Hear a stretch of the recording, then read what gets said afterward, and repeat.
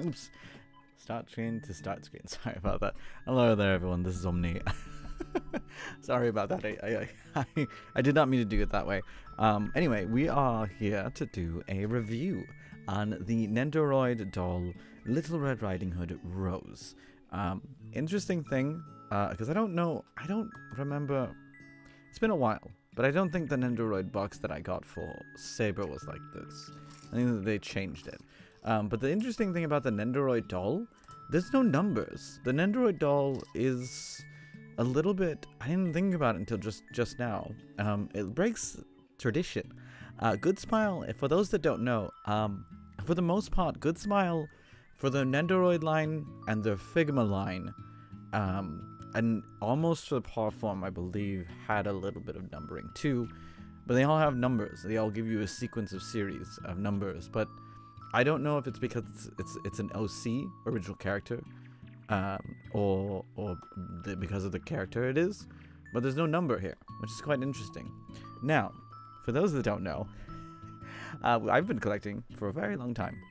And the Nendoroid doll, to me, seemed to be the response to the Kapochi, to Kotobukiya's Kupochi, which is cute Pochi.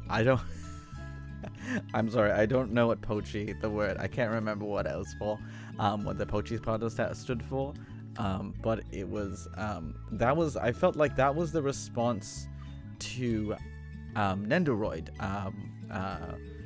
was Kotobukiya's response to Nendoroid, and so they made theirs posable. That was something that differentiated Kapochi with Nendoroid, is that Nendoroid, they're not posable really. There's a super posable version of Nendoroid, and it is for usually saved for action characters like Overwatch and the like, but they didn't have the same posability as, say, a Figma. It was more like the arms can go up and down, and they were like single jointed. They were not smooth round jointed like the Figmas. So what Kapochi did basically was like they took the formula behind Figma, where it's like a nice smooth round joint, and made that for their Kapochi line, and then they also had magnetic feet as well. Also, this is really funny. Just so you know, you cannot return anything in regards to color transfer. Good Smile was that's perfectly aware that that's probably a problem that they've found other times, or even with other lines, other people have that problem. So they already give you this off the bat, that they're like, hey, we're not going to return it. That's a normal thing. You just need to be more careful. Which is, I mean, it's just funny. It's just funny. Okay, so this is Little Red Riding Hood Rose. Anyway, as I was saying though, so the Kapochi thing, and it was kind of interesting because it was like very different from the Nendoroid, and you're like, oh cool, it's like a posable Nendoroid. And the series, there was never a killer of one series from the other, or one series, one group of people doing it, the one type because they preferred it. They kind of ended up coexisting, so it was interesting. But then I don't know what it was in Good Smile. What this is what's inside, by the way. What turned on to Good Smile that they needed to make a posable Nendoroid, but they made a Nendoroid doll as a response to the fact that the Nendoroids aren't that posable. So the Nendoroid doll series was created. It started out with Saber. Saber was the first one. It wasn't Saber, but it was a Saber Alter, I believe. Yeah, because I have the Nendoroid doll. I got the first one because I was like, all right, well, I want to be, I want the first one for my collection, so to speak. And so I was like, oh, I'll pick up a Nendoroid doll.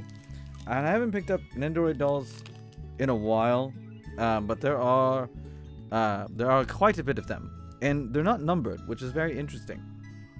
At least not from what I've seen, and especially not seeing this box.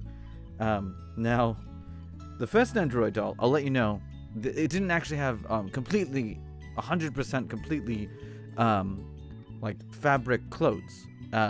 Some of the parts were actually painted so that it would be clothes, like the top and things like that. And this Nendoroid doll does not come with the clothes, and there's no painted parts. It's just fabric. It's just clothes. It's like an actual doll. There are the magnets on the feet though, so that is what Nendoroid. That's what Good Smile borrowed from the Capochi line, was the doll part. So we're just gonna put these cute little boots on her. Was that they borrowed the whole magnet thing, and then the shoes themselves, and this is something that also Capochi does, which is really funny. The shoes also have magnets, so if you want, so don't worry if you put shoes on her feet, because she'll still have magnet power in regards to her standing ability. The reason why the magnets, by the way, is because it's easier to kind of pose them on a stand dynamically, which they still give you a stand. By the way, it's not something that they don't include, but they put the magnets there so that you don't have to actually necessarily always use the stand, because the base, which they also looks like they borrowed from Capochi, has a metal plate on it, and then it does still have holes. That's the one thing Capochi doesn't have, is that there's still holes that you can put the stand on. The Capochi one doesn't have holes. And for those that are wondering, oh, I'm wrong. I'm a liar. I forgot. No, there is holes on. Oh, why did I say that? Now I look like an idiot. I'm so sorry. For collectors, you obviously already knew that I didn't know what I was talking about. But there's the same. This is the Capochi base, metal plate and holes for the stand. And for those wondering, yes, yes, I am going to do a comparison video of the Capochi Nendoroid, the Capochi Red Riding Hood, because they made a Red Riding Hood in the Capochi format, and this new Red Riding Hood Nendoroid doll, because it's very interesting to see, because they're years apart, but they decided, it's really interesting because they're years apart, but Nendoroid doll, I guess, I don't know who decides who gets a doll or not, but I guess this was supposed to kind of go with the Alice in Wonderland one, which they also made, but they made basically it was they made one for the wolf, and then one for Red Riding Hood. So, and then they've also done a recolor for the wolf and the Red Riding Hood recently, and it has like Halloween-y colors. So it's purple and orange for the Little Red Riding Hood, and I forget what. Oh my gosh, it's a little difficult to get the clothes on. And I forget what the color is for the wolf. So that's an interesting one. Huh. And I've not, like I said, I haven't picked up another Nendoroid doll since I got the first one, which was a long time ago. So it's very interesting to me, clothes-wise, because these are all real fabric. And it doesn't seem like that they. Wow, this is a little bit difficult to get on. It doesn't look like they skipped out on anything where they, like I said, with the first one, they kind of painted certain things on, like the top was painted on, if I remember correctly, but her jacket was not. So that was something that was interesting. Interesting.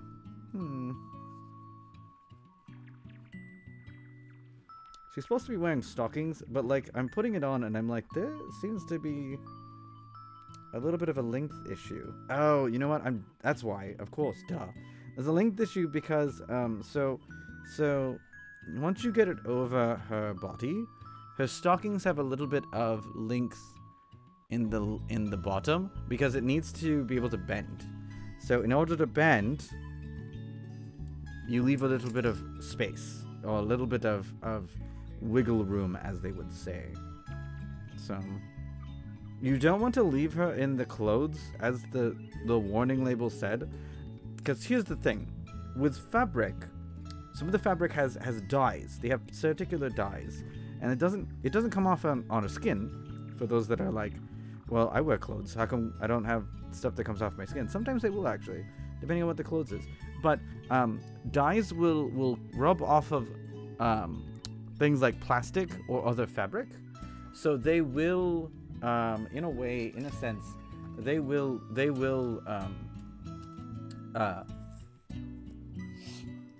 oh, they will rub off in regards to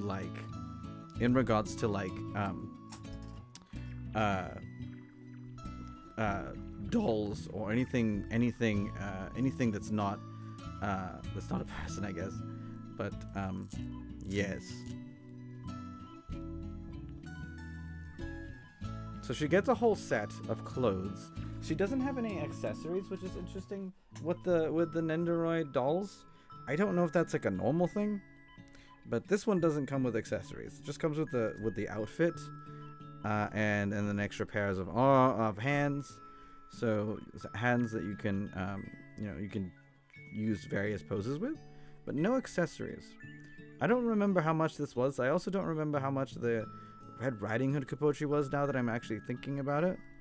But the Capochi, I'll show you in a comparison video. There was a lot that came with it. So that's something that's interesting that this one doesn't have. This, I love the clothes. They actually do details on the clothes. I'll show you once I get it actually on. Like the buttons on the clothes. Like obviously the doll doesn't need the buttons. It's just for show. But the fact that they took the time to like put in these little plastic accents or embellishments for the doll is pretty cool. Because like I said, they don't need to. They definitely don't need to do that.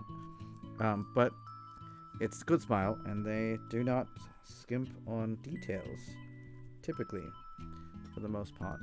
There's even an embroidery on the back, so that when you do stick it in, it kind of, if you do stick the stand in there, it does kind of sit there. So that's cool.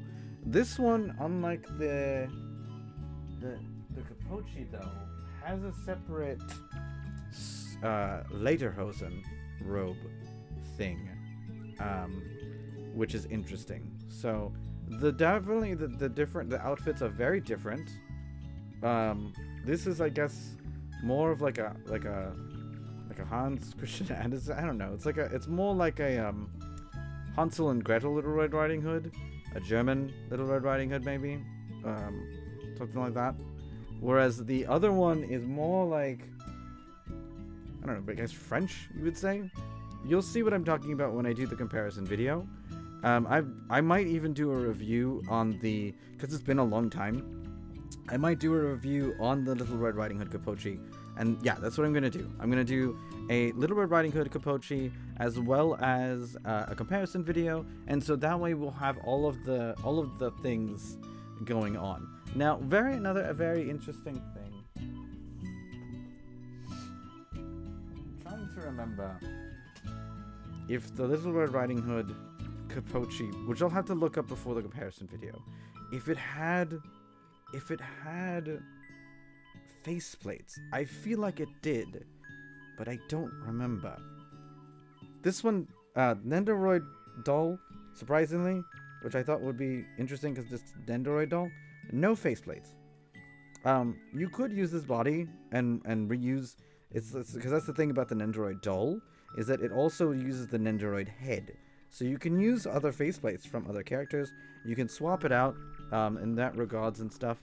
Oh my gosh, this is gonna be like a very difficult. The hood is giving me a little bit of trouble. So give me a second. And I know most of this review has not been with. She looks super cute. So here's her out of the box and clothes, and I know that most of this review has been me trying to put on the clothes. But it's really cool. She has a hood too. And the hood is big enough. It looks a little weird when it's down in certain angles because the hood's supposed to be big enough for her super deformed chibi head to fit in it. So it does look a little bit like big, but it's so her whole head can fit in there. So there we go. Looks like she is perfect. Look at that. Look at that. She's just super cute. She does have posable arms, and then the head also poses. Like, the articulation is pretty good. There's a neck joint as well as a ball joint on the Nendoroid doll. The arms go up and down, the shoulder, the leg, the feet. And then of course the hands don't really pose per se, but you do get three pairs of hands. Oh no, sorry. You get 4 pairs of hands extra 4 pairs. In total, you get 6. And then I'll show you here individually. Oop. One, you get 2 pointing hands, you get 2 fists, and then she has 2 neutral hands already in her thing. So let me show you. You get the 1 pointing hand, and then 2 fists. So there you go. And then of course, just like any Nendoroid, she comes with a stand, or pieces for her stand. There's like various different things. One of them has a massive magnet, so you can stick it to the back of her head. And then of course the extra neck joint. So I'd say it's pretty cool. I actually really like the Nendoroid dolls. But the thing is that it's a very they're interesting. They're an interesting subclass of Nendoroid.